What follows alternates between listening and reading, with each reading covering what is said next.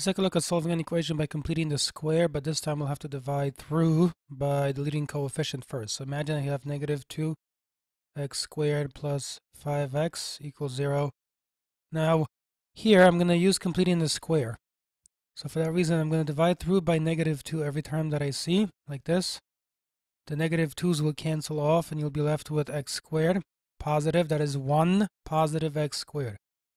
Now here I'm going to have 5 divided by negative 2, so that's going to give me negative 5 halves in this position. So negative 5 over 2x, in other words. The 0 divided by the negative 2 is 0, so it looks like this thus far. Now at this step, you find 1/2 of the coefficient of x. So 1/2 of negative 5 halves. 1 times negative 5 is negative 5, and then the 2 times the 2 is 4. So 1/2 is negative 5 fourths.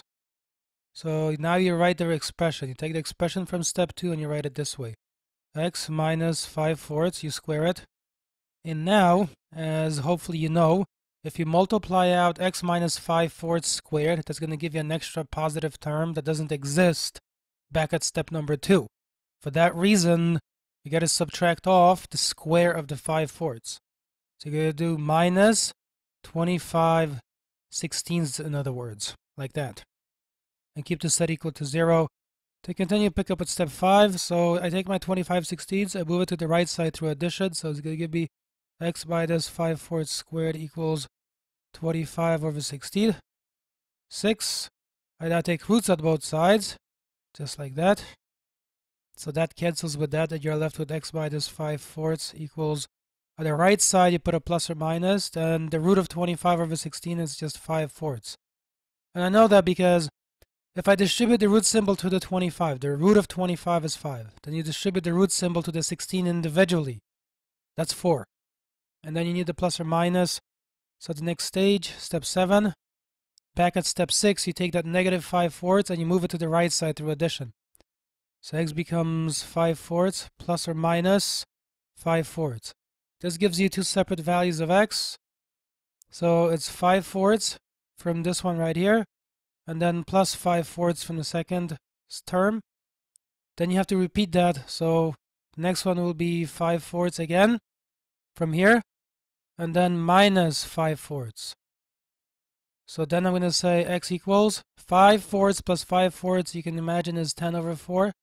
You add up the 5s and you copy the bottom one time. It's already the same. And then 5 fourths minus 5 fourths is 0. So this one already, x equals 0, stays. That's a good answer. At step 10, you got to simplify that 10 fourths. So you do that, for example, by dividing out 2 from here and then also divide 2 from there, like that. So therefore, x will be equal to the following. 10 divided by 2 is 5, and 4 divided by 2 is 2. And then this is another good value of x. So these two different values of x would be considered to solve the equation that was given originally back at step number 1, upper left-hand corner. Remember, that equation said originally negative 2x squared plus 5x equals 0.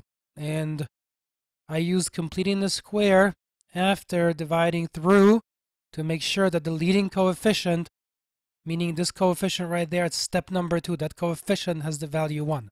Thank you. I'll see you in another video.